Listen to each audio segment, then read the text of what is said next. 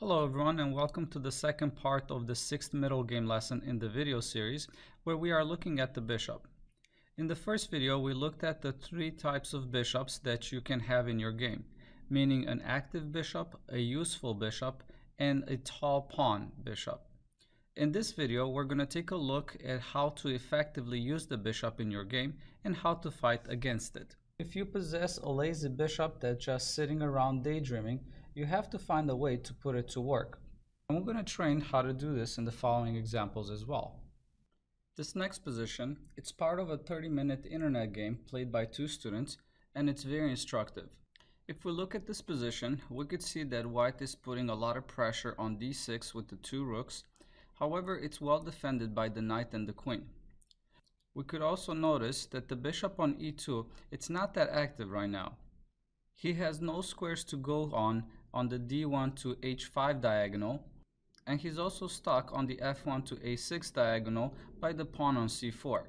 And here, white played the excellent move that makes a teacher proud with the move c5. This pawn sacrifice allows the bishop to go on c4 now, where he's going to be extremely active. It also opens up the d file for the two double rooks. So this pawn sacrifice isn't a free pawn. You are gaining positional advantage. And after c5, the game continued with d takes on c5.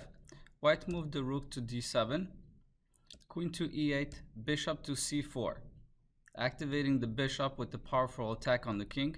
Rook to b8, queen to f6, b5, bishop to e6, b6, and then rook to e7, from which black resigned as checkmate cannot be prevented. So you could see here how important it is to activate your pieces and use them together to a common goal. Coming back from the beginning after c5, I do want to mention that even black's best reply would still lead to a winning position for white, and I'm just going to skim quickly through the positions that I've got from the game analysis with an engine. So after rook to a to d8, and then going on through the moves, we'll lead white with this position right here where he is totally winning. Here black cannot even take on f2 because after that rook takes on d3, and if black takes the rook, white takes the other rook, and pawn to d2 does not work as the king and the bishop can reach the pawn before promoting. Another effective way to use an active bishop is setting up a battery with the queen. So here, after queen to e4, white is totally winning. The threat is obviously queen to h7 checkmate. If black tries to stop this with g6, well, after this, the dark square bishop could take on h6. After something like knight takes on e5, hitting the queen with the bishop, the queen can take on b7. After the knight takes the bishop on d3, queen to a6 attacks the knight, and also the rook on f8 is being attacked. So if the knight retreats, let's say something like knight to b2, we're simply going to take the rook, and after bishop takes on f8, rook to a1, we're also going to be able to win the knight as well. Coming back, we've looked at pawn to g6, didn't work. If black replies with something like f5, here white will be able to take en passant, e takes f6, after rook takes f6, rook to e1, and now black has two tries, knight to a5 or queen to d7. We're going to take a look at both. After queen to d7, we're going to play queen takes h7, king f7, bishop g5, and here black can respond to different ways. If he takes the bishop on g5, then knight takes on g5 check, king e8, queen to g8 check, and here after rook to f8, we'll be able to do knight takes e6, rook takes the queen, and then bishop to g6 is checkmate. And coming back, if instead of moving the rook to f8, black replies here with bishop to f8, then we do knight takes e6, rook takes e6, rook takes e6, king d8, queen takes f8 check, king to c7, and after queen to f5, white is up in exchange and totally winning. And coming back, we looked at queen to d7 here. If black plays instead knight to a5, then queen to h7 check, king f7, bishop to g5. Again here black can try to take the bishop or queen to g8. If he does take the bishop, knight takes g5, we're going to get a similar position, king to e8, knight takes on e6, rook to e6, queen g8 check, king d7, queen takes e6, king c7, and then queen takes e7 with the totally winning position. Or coming back, if he doesn't take the bishop here, if he plays instead queen to g8 to try to exchange the queens to alleviate the pressure, well, here we could do bishop takes f6, queen takes h7, bishop takes h7, bishop takes f6, and after bishop to e4, white is again totally winning, being up in exchange. Active bishops are nice, but at times they cover squares that are not as important because there's not much going on those diagonals. In that case, you have to find or create something for them to do. The dream bishop is both useful and active. It covers a lot of ground, but it also serving a very specific, useful purpose. This position was reached after 10 moves in a game played by Volokitin versus Pelletier in 2005. White's dark square bishop is active in that it eyes two diagonals, the g1 to a7 and the c1 to h6. However, the g1 to a7 diagonal is blocked. The pawn on b6 is a rock. And then the c1 to h6 diagonal has nothing to do with the battle for the central dark squares. The d6 square in particular is screaming for the bishop's attention. In other words, the bishop is active but not performing a useful function that relates to the other imbalances in the position. Of course, white's potential dark square control is offset by the weak pawns on the c-file. So black has his chances too. Nevertheless, even if the chances are more or less balanced, it's still up to white to pose problem for his opponent by acting on the positive imbalances for what they're worth. In this game, after 26-minute thought, Grandmaster Volokitin played the most principled move, bishop to c1. He's heading for a3 and ultimately d6. Now black has to be very careful that his king doesn't get stuck in the center. And here black replied with the fine move e5. This move chases the queen off its powerful central post. Now white moved the queen to d2, and then black castled bishop a3, rook to e8, and now bishop to b5.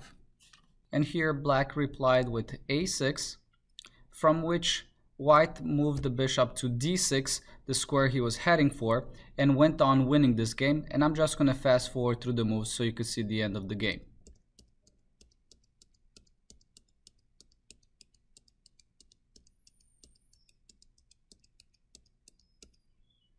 And here black resigned. Coming back, instead of moving the pawn to a6, here black could have fought for an equal position with rook to e6, guarding the d6 square. And after something like c4, bishop b7, white would have castled on the queen side. This would have been a mostly equal position.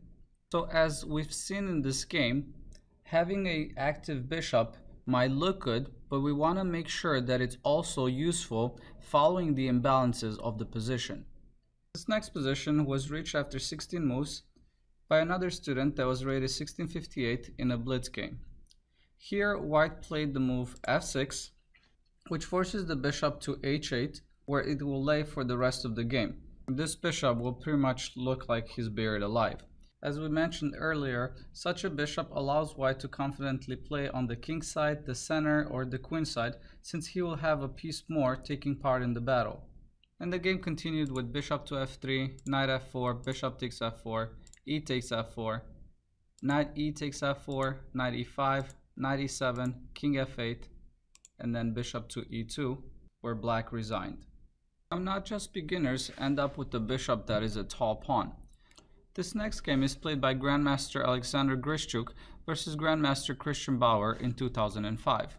This position was reached after just 15 moves, and the problem with black's position is the bishop on g6, which looks like a tall pawn, doesn't it? Here black's bishop cannot come to h5 as white's queen is preventing him from doing that. And also, if he moves the pawn from f7 to f6, making room for the bishop retreating to e8 doesn't really have much going on either, and plus that will make the pawn on e6 very weak. So from here, the game continued with knight to g2, stopping bishop takes h4 and getting ready to hop into f4. Also preparing to torment black's bishop with h2 to h4 and then to h5, trapping the bishop. From here, black replied knight to d5, knight to f4, castle queenside, rook f to e1. Here the rook eyes e5, and also it's a prophylactic move, preventing black from playing f7 to f6 as the e6 pawn will fall. So here the game continued with knight takes on f4, bishop takes f4, bishop d6, bishop takes on d6, queen takes d6, and then rook to e5. While black's bishop is pretending it's a pawn, white's bishop will serve an active role in the center and on the queen side. It will never have to worry about being challenged by the bishop on g6, as he is trapped. White's rook to e5 not only prepares to double up on the e-file, but it also prevents a potential c6 to c5 break. I want you to notice how white isn't in a hurry. He's trying to stop the enemy's counterplay first, and then he's preparing for his own decisive queenside breakthrough. So here the game continued with king to b8, bishop to c4. This makes a way for the advance on his b pawn. Rook h to e8, hoping to play f7 to f6 with e6 to e5 to follow. But white replied here with rook a to e1. White is blocking any counterplay from black. From here the game continued with rook to e7, b4. And here he's preparing for a queenside breakthrough. Black replied with rook to c7, pawn to h4, h5, and now white played the move a4, queen to f8, queen to f4. This freezes the f5 pawn, takes aim at the enemy king along the h2 to b8 diagonal, and denies black's queen use of the h6 square. The rest of the game, I'm just going to skim through the moves so you can see how it ended.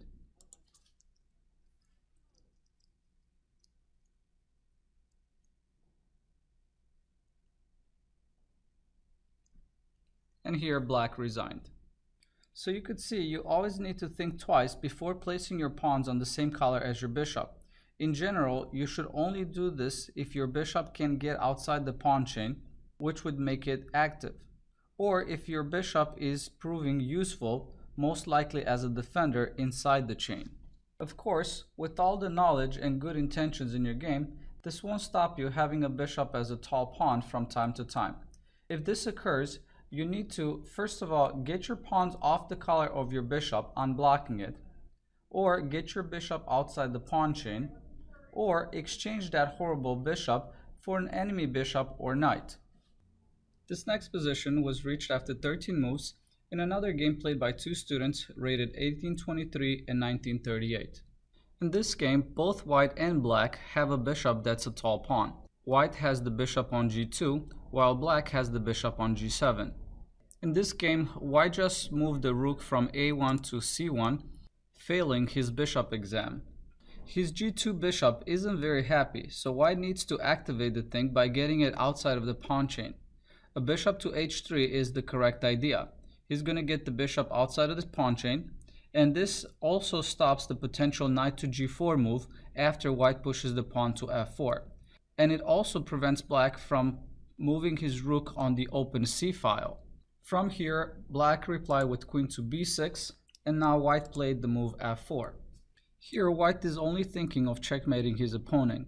Probably bishop to h3 does not even enter his mind. After f4, black replied with knight to d7. Knight to g4 here was much better, heading for e3 where the knight will be super active in white's camp, but knight to d7 was played. From here, white played the move f5. Again, bishop to h3, it's still better. And after f5, black replied with f6, from which white here moved the bishop to h6, which was not a really good move. The correct play here is actually f takes on g6, unlocking the h3 to c8 diagonal. Now, it's true that here white will sacrifice a bishop, but this opens up a lot of opportunities. After the pawn takes the bishop on g5, white will reply with g takes h7 check. And now black has two ways to respond. If he takes the pawn with the king, we have rook to f7. After queen to d8 and rook to c7, queen takes on c7, queen takes on g5, and now checkmate cannot be prevented. If black doesn't defend his bishop on g7, the queen will simply take it, and the only piece to defend it is the rook coming to g8, but after queen to h5, this is checkmate also. And coming back after g takes h7 check, if the king moves to h8, here white can reply rook to f7 again, queen to d8, bishop to h3, using the diagonal that opened up now, knight to c5, b4, knight to a6, bishop to c8. An excellent move. After rook takes on c8 and rook takes back, the queen is now forced to take that rook, and now queen takes on g5, same story, the checkmate cannot be prevented. So after bishop to h6, here black also made a terrible move, retreating the bishop to h8. Much better here is moving the pawn to g5, after which white will exchange the bishop, king takes on g7, and black got rid of his bishop that was really a tall pawn, which a much better active position. So after the bishop went back to h8, white took on g6, h takes g6, and now finally white woke up and he moved the bishop to h3. And now I'm just going to continue to see how strong this bishop became and how white won the game. From here I'm just going to skim through the moves so you could see how this game ended.